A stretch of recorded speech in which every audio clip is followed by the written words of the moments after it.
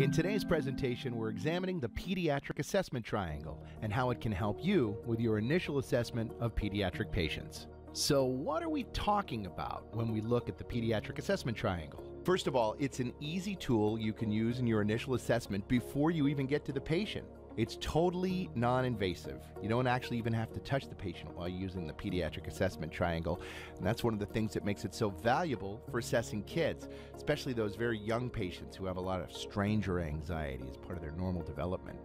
It's non-threatening because you can do it from across the room, from a distance, without even approaching the patient. And best of all, it's quick and easy. The Pediatric Assessment Triangle is based on 3 variables to determine whether you have a sick or not sick patient.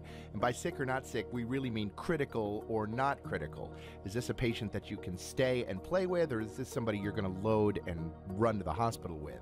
In pediatric assessment, we call it sick or not sick. And the 3 variables that we're going to look at are appearance, work of breathing, and circulation to skin. These are the 3 things you can actually assess very easily without even getting too close to the patient and before you start using your stethoscope and going hands-on with patient injuries and looking at the patient's condition. So first, let's look at appearance.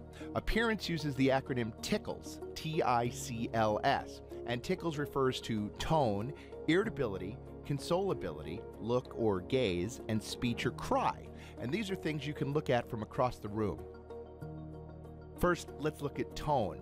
Does the kid have abnormal muscle tone? Are they limp or rigid, or is their muscle tone totally absent? If they're normal, they'll have good muscle tone. They'll be moving their extremities, and infants will strongly resist any attempt to straighten out their limbs. An assessment of irritability is next. If their crying is absent or abnormal, or the child cannot be stimulated to cry, this is an abnormal sign. In addition to indicating an altered mental status, this may also be a sign of an occluded airway. A normal child will have a strong, normal cry. This is a reliable sign of a clear airway. Moving on to C for consolability. A child that's abnormal just can't be consoled or comforted by normal caregivers, and they don't respond normally to environmental stimulus like toys.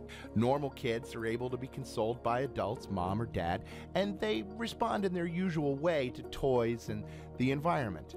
You want to examine their look. If they have a vacant stare with a lack of eye contact, the kid may not seem to recognize normal caregivers and won't pay any attention to you. A normal child will be able to make eye contact. And then speech or cry. A sick child is unable to express himself or herself age appropriately. Speech or crying for babies is absent or abnormal. With a lack of crying in infants, again, this may be a sign of an occluded airway. The next step is work of breathing, and this is a measure of respiratory effort and visible signs of respiratory distress. A normal score for work of breathing should show you that the child's breathing is noiseless, effortless, and painless. They shouldn't be trying harder than normal to breathe. An abnormal score on work of breathing shows that the child is exhibiting an abnormal respiratory effort. That may be increased, indicating that the child's working harder than normal to breathe, decreased, or absent. Some signs of increased work of breathing include noisy breathing, grunting in infants, retractions, use of accessory muscles, nasal flaring, or seesaw breathing in infants, where the chest and abdomen seesaw up and down. This is a sign of severe respiratory distress in an infant. And the final piece of the Pediatric Assessment Triangle is circulation to skin. We examine this by looking at skin color and looking for obvious bleeding.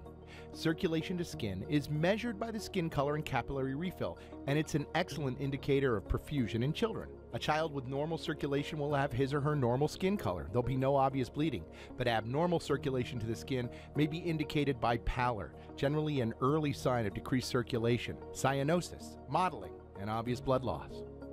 When we score the Pediatric Assessment Triangle, we don't assign a numerical score. We're looking for abnormal signs.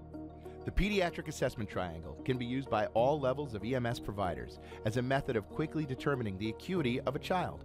Once you've used the Pediatric Assessment Triangle to determine how critical your patient is, you should use your results to help guide your decisions. It can influence decisions like additional resources or speeding up your patient transport. Remember, always do a hands-on assessment after using the Pediatric Assessment Triangle to form an impression of whether the patient is stable, in shock, respiratory failure, or respiratory distress. The Pediatric Assessment Triangle is a great tool, but it's just the first step in patient care.